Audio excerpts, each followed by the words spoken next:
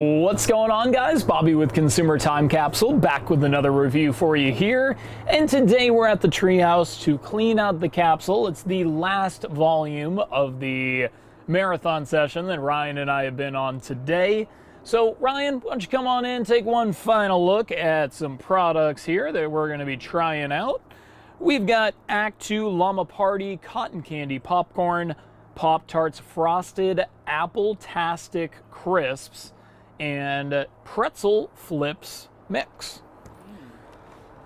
So, yeah, some pretty good looking stuff on tap, I guess, because I haven't yet made the popcorn, we'll save that for last.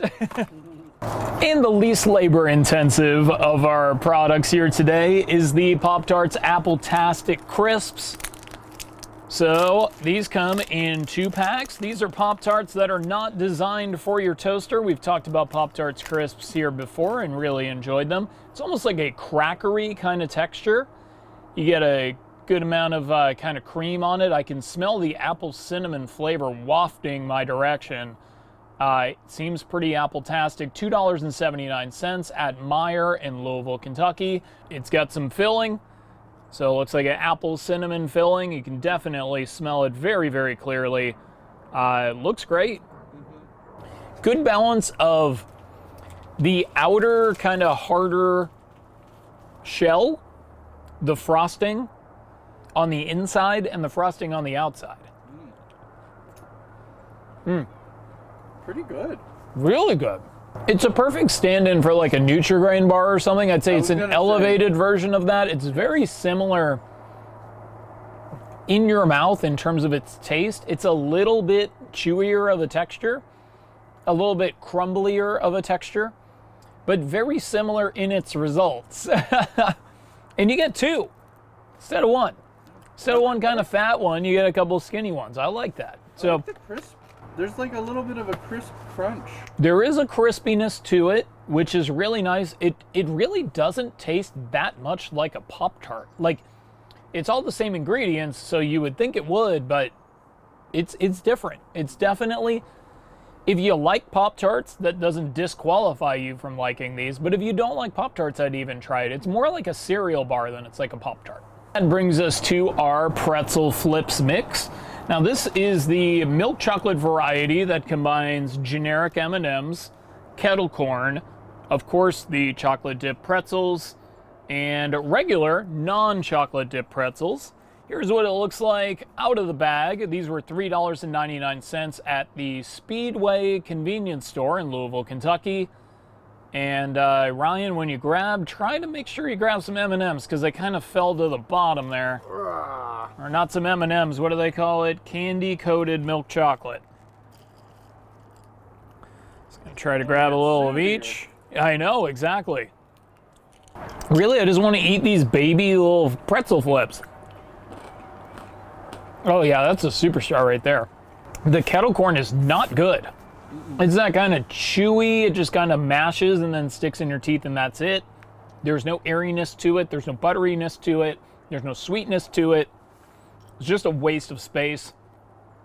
The regular pretzels really suck. It gives you a new appreciation for how delicious the chocolate that they drape on top of it is, because you'd assume they're the same style of pretzels.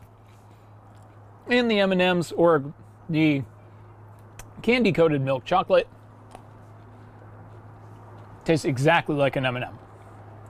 Turns out, there's really no trade secret there. Look, $3.99, it's a bit stiff. Not recommended at that price, but you know, I needed the bag, so it is what it is. And that brings us to the Act 2 Llama Party Cotton Candy Popcorn. Now, I've been looking for this stuff since July, so a lot of you may have already had access to it. And of all places, I did find it at a Kroger, which is my most commonly visited grocery store, but I had to find it in Cookeville, Tennessee. So that's not a commonly visited grocery store for me. Pretty cool box, though. Yeah. That llama is also a unicorn. I don't understand. What? It's got a unicorn horn. What the heck? So, I mean, that's just bonus points for me. Wow. $2.99 at that Kroger. Smells like cotton candy. They went the blue route. Sometimes cotton candy's pink, sometimes it's blue. They went blue. I would have expected pink maybe, but I don't know. Is blue any more likely to be llama than pink? Maybe? No, it's equa cotton candy. It is. Well, first off, you get a ton. This giant platter is from one little bag of popcorn from this. That's crazy. I mean, that's like a family's worth of popcorn, and you get 6 of them for $3. How's the bag? Is it pretty? Bag is just basically a paper bag that says llama party. It doesn't even have a llama on it, so that's kind of cool, I guess. Could have done better. Yeah. But look, you get a little bit of cotton candy taste, but it's mostly popcorn taste, which if you're buying popcorn, it's probably to your liking. Definitely not a very strong flavor though. And I honestly forgot that it was just a hint. Cotton candy. It's a little sweet. Yeah. It's almost like a kettle corn, sort of. Yeah, definitely. Without the added kettle corn texture, it's like a kettle corn. For some reason, it's got those kernels that really are getting caught in the back of my throat much more than a typical popcorn would. I don't know if that's just because I've been talking all day or whatever, but I didn't have that problem with Smart Food. So that is a little annoying, but other than that, I mean, it's okay. I just hope that you're more in love with popcorn than you are with cotton candy. So I'm going to open up with the Capsule Countdown here today. I do think Flipz Mix has to come in third. I mean, it was just a very weak product in general. The only thing that I really thought was a exceptionally good element of it were the Pretzel Flipz. They already make those, last I checked, at Pretzel Flipz. So everything else really averaged it down. The kettle corn was not good.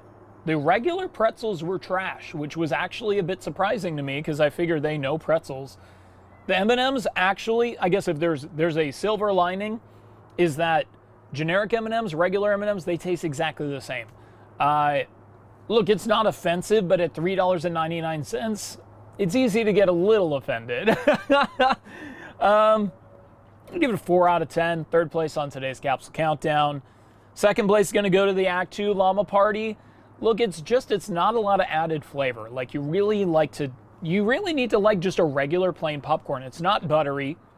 It's a little sweet. It's not salty.